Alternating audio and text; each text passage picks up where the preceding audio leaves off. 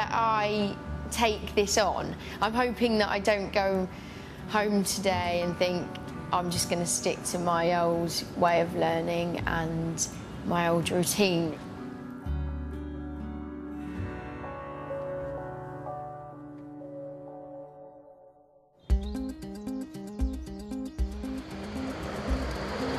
In Nottingham, another young dyslexic is trying to transform the way he lives his life by learning to read and write from scratch in order to help him find a job. Michael is the same age as Cara. He only learned a year ago that he's severely dyslexic. He relies on his girlfriend Karina to help him job hunt, because for most of his life he's been unable to read or write at all. Hours can be flexible by agreement. Arrangement. I nearly got it right, didn't I? Position is temporary. No, I ain't got a clue what that says. Ongoing. Ongoing. Please enter your 10 key skills separated by icons. 10 what skills? Yeah. Well, Kind. yeah, kind. Still can't spell kind. You can, try. Go on, babe, it's dead easy, honestly. K. Yeah. I. Yeah. D. No. Kind of. I don't know. ND. Flexible.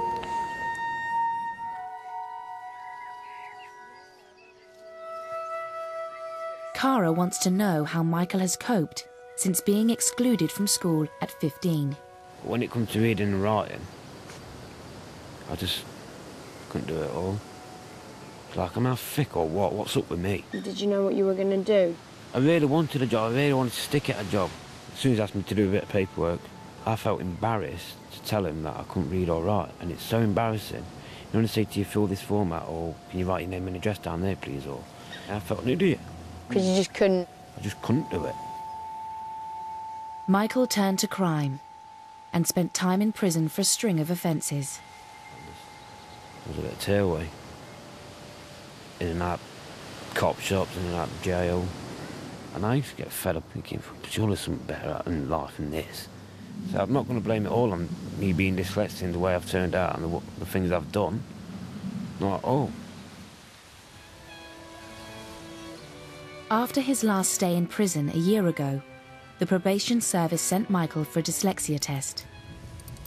How did it make you feel when they told you you were dyslexic? What was that like? I was over the moon, really, to tell you the truth. Like, to find something that wasn't just thick at school.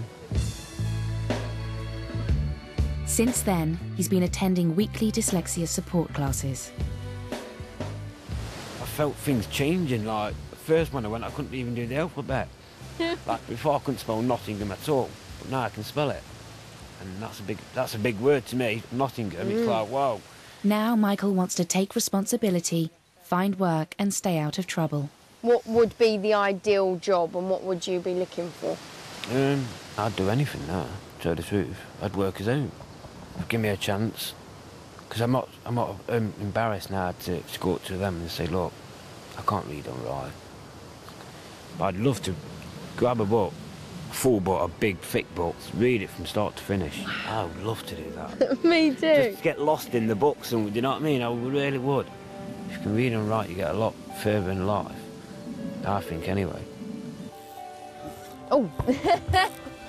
Oh, we caught a fish! Michael hopes he can slowly turn his life around with the help of his dyslexia classes. Talking to other young dyslexics for the first time in her life is making Cara realise that what can really make one dyslexic's life different from another's is whether they get support. When you meet someone on a personal level and you hear what he's been through, I think it's more upsetting and it makes me feel angry that there's hundreds and thousands of kids going through that every day. And I would have been one of them, no doubt about it, I would have been one of them, but I had the support that they should have all had. And we really need to wake up and kind of think about how we teach kids, and so that these kids aren't getting lost out there. Things are brightening up for Cara. A month into her dyslexia classes, and she's trying out the new techniques for real after she had news from that audition. And I got the job, which is brilliant. I'm playing a really lovely guest lead role, and I was able to use what I'd learned in my last training session for that job. Cara's now becoming a natural at rerouting information from her short to her long-term memory. By associating her lines with colours, buzzwords and her physical movement around the room, she's learning her scripts in just half the time it used to take her. And she no longer needs the help of her mum and dad. It's in. Using the new way of learning my lines was definitely a deeper way of learning and helped with that job so much. And when I got on set, I realised that I wasn't thinking so much and it had just gone in. This is something that I will take on and practice forever now. Now she's seen how much her life can improve, Cara wants to read a book cover to cover, more than ever. For some dyslexics, the way words are laid out on the page adds to the difficulty they have reading. So Cara's going to see optometrist Nigel Burnett-Hodd.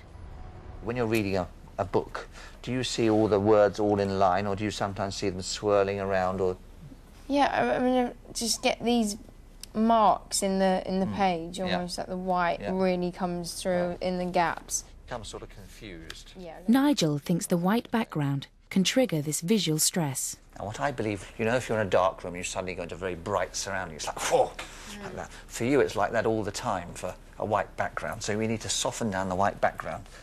Every colour has a different wavelength. For some dyslexics, white is too intense for the brain to process easily. And what we do is we use colour filters to slow down the wavelength of light. So a book that used to take you 4 hours to read, you'll read in 2 hours. But not only that, but after the 2 hours, we're going to ask you what happened in the book, and you'll actually say, oh, I remember this, this, and this. Sounds like my miracle. But if I put this over it... Yeah, that straight away makes it comfortable. The black looks kind of raised and almost brings it back to the white. So and it sort of calms it down. Calms it, yeah. So if I put this one over the front, a greeny colour. That's really good. Uh-huh. Next, Nigel tests Cara's eyes to make sure there are no other problems.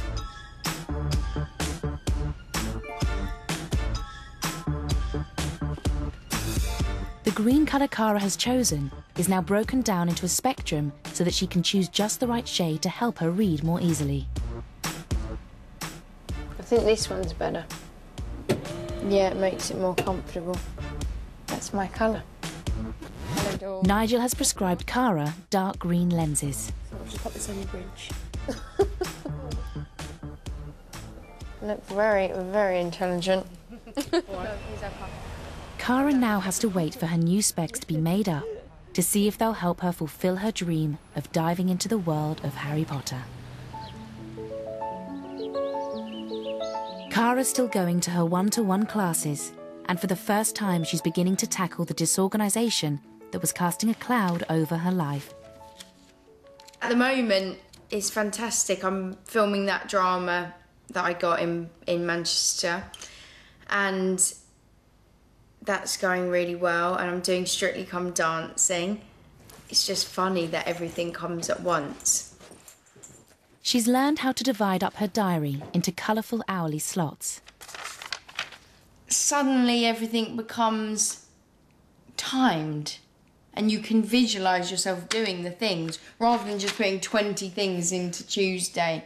It's the first time I've gone into another busy phase and actually been a bit prepared for it and not had to stress and be upset and angry with myself all the time because I'm so unorganised and I'm turning up to things with 5 bags.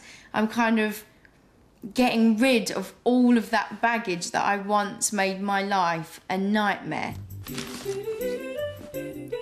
Well, almost. I still lose things all the time. It hasn't kicked in just yet. Cara will never stop being dyslexic, but her power to change some of the habits of a lifetime is starting to sink in. I'm getting it slowly. I'm understanding what makes my life easier.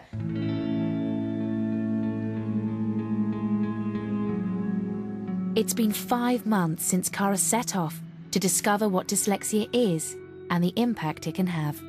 I thought I had the word dyslexia wrapped up in my brain and knew exactly what it meant, when in fact I look at dyslexia in a completely different way. It's not something that just affects reading. It's everything you take on every day, everything you take in is taken in a certain way because you're dyslexic. So if in a word we have a little vowel, it has changed me and it's made me aware of who I am, why I was the way I was. And I needed to answer those questions for myself in order to get better at all those things that I didn't like about myself. This is really thick of me, but I can't think right now.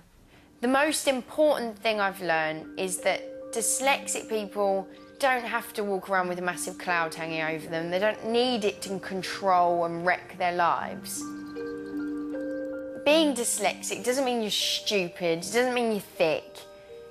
It just means that you need to be taught in a certain way that fits your brain and works for you. And that is all it is.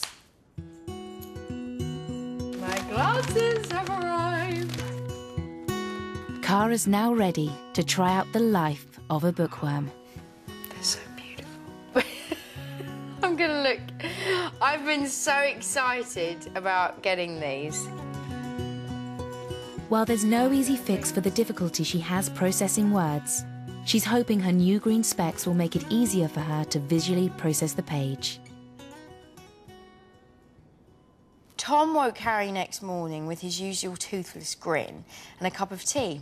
Harry got dressed and was just persuading a disgruntled Hedwig to get back into her cage. Who would have thought that a little bit of coloured glass would change that so much for me? There's so many books I want to read, so I could better get started on ticking off the list.